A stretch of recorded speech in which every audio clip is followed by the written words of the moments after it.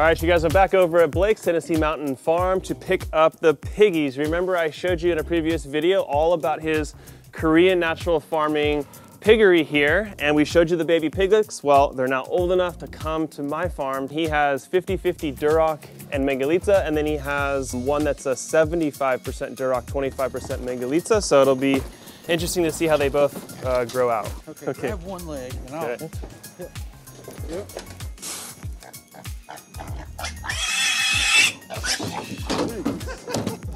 Oh my gosh, that was awesome. Good job.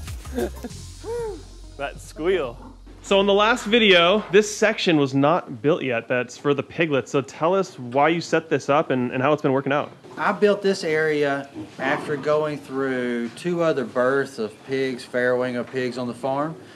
And I wanted to figure out, how do I get myself away from those mamas and be able to grab the babies pretty safe?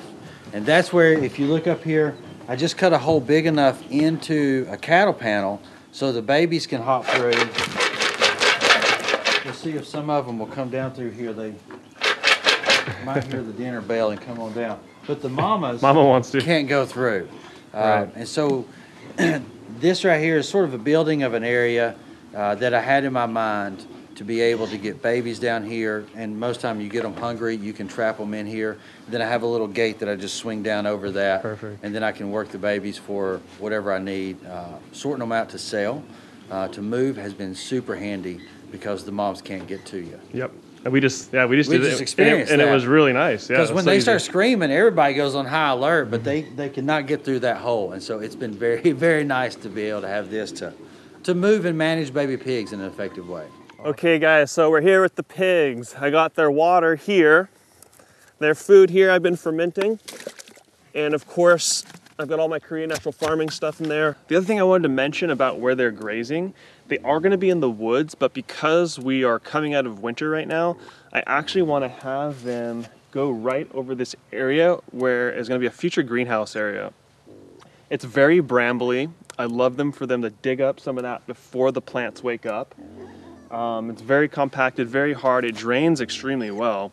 But I would like to get some disturbance on this before the whole briar patch comes back to life space. And what I did is I set up 2 of my nets here. They don't really need 2 nets worth of space because they're still pretty small. But I want them to have as much area as possible so they don't get freaked out. They should be a little bit, sensitive in the beginning until they get used to me. I don't want them to freak out and run into the fence. Now, Blake did train them to electric, so I'm not expecting them to freak out and run into the fence and have a disaster. But I want to take all the precautions that I can. And if I wanted to be extremely safe, I would back my whole truck up inside of here, close the gate, make the gate hot, then let them out. And then, have my wife turn it off, and then we open the gate and go out. Come on, pig. There you go.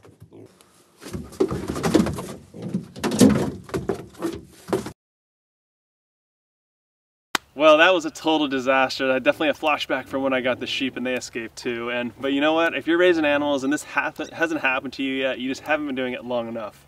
This will happen eventually. I'm actually glad it happened so I can show you guys and tell you what happened. So it was actually the smaller pig is the one that got out, and I actually watched it walked through my hog netting. I actually don't have piglet netting.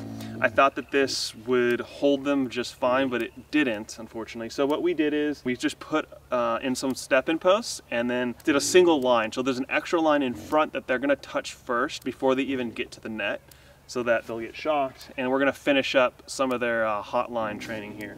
So to give you guys some more advice, and to myself for the future, basically you just kind of got to go overboard with the pigs, put way more protection and netting than even you think you're gonna need. The other solution would be to have the piglet netting, and what my friend Kyle Bella Forest Fed Farm did, he put a ton of step-in posts. So basically in between each of the posts, he had another step-in post for extra strength, so if they did ram it, they would just be stopped and they couldn't actually burst through. So the pigs are safe, everything's good, they got everything they need, their food, their water. They're not even really gonna want to get out of here, unless maybe I scare them, but they're gonna get more used to me as I come in here every single day to feed them.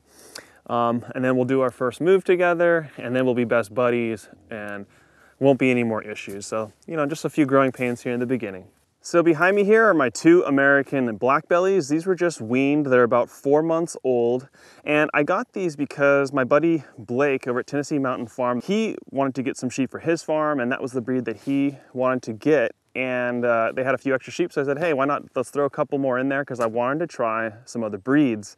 And I'm trying to find 2 Katahdins as well to throw in, because I think that's gonna help me learn a lot more if I can crossbreed a bunch of these different breeds, or just see how they interact and what the differences are, because I know with raising chickens, that really helped me to understand chickens better and figure out what breeds I like the best. So far, they've been awesome sheep. The first day we dropped them off, it took them a couple days to get acclimated, and actually it was funny, the white sheep, the St. Croix, were more scared of the new babies than they were of them. The babies were following them around, and the St. Croix just kept running away. But after about 2 days, they all integrated, and now, as you can see, they're just hanging out together. So if you saw my other videos about raising these sheep, how I'm setting up my nets, all of that system is working fantastic for me. And I was able to graze these sheep over this field for the winter, and I did not have to feed any extra hay. So that was really amazing to go through that process and know that it is possible here where I live. And the reason that I am doing so much more, I'm putting in this 7-acre fence, is because I've decided that I am going to move forward with using sheep as a farm business here. There are just so many benefits to using them. And because I just have 16 acres and not that much pasture, it just doesn't make sense to have a couple cows out here when I can have a lot more sheep. And I really enjoy the sheep as well, and I get to do breeding with them, and there's just so much more that I can do, whereas with cows, I don't want to have to deal with a bull, and there's just so much more, you know, they're more dangerous, they're larger, processing them is more difficult. You need a trailer to take them to the processor. These sheep can all be processed and dealt with here on my own land. My little Tacoma, I can move a couple sheep where I need to put them if I have to transport them or sell them. So for me, being a much smaller farm here, it makes more sense for me to do these animals. And then so far on this fence, we're almost ready to put in the wire. We've got all our H braces and corners, and the gates are figured out. It's been a huge process figuring out where everything should go, but I've got it all mapped out now. A few more H braces and corners to do, and then we can actually run the wire, and then this will be much easier to manage these sheep, and I can get a little bit better sleep at night knowing that they are totally protected in a perimeter fence. So right behind me was just forestry mulched a couple days ago. It is incredible. I just constantly blown away by what these machines can do. This is probably like 2.5 acres, maybe 3 acres, something like that.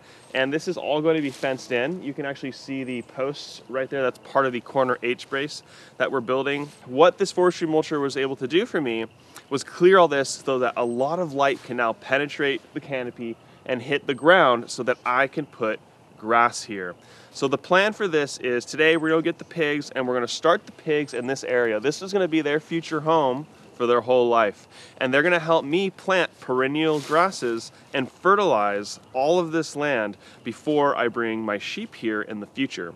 So I plan on getting, some orchard grass, maybe fescue, clover, some things like that that are perennial. So this technique is called silvopasturing, which is when you're combining trees, grasses, and then animals all in a system together.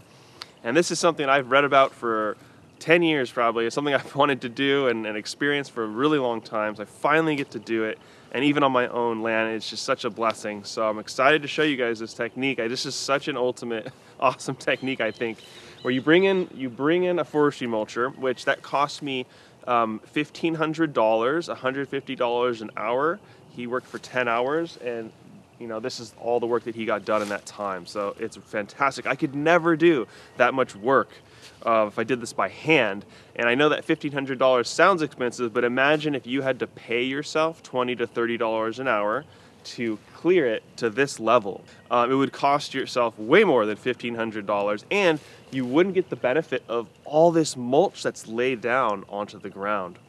And he even destroyed some of these older rotting logs. He's able to mulch those up onto the ground and get that ready so that when the pigs come in, as they root, they poop, they pee, these wood chips are gonna convert like that into amazing soil. Instead of like last year where I did the barley, that was just an annual, just a quick cover crop to get something in the ground, this is gonna be permanent.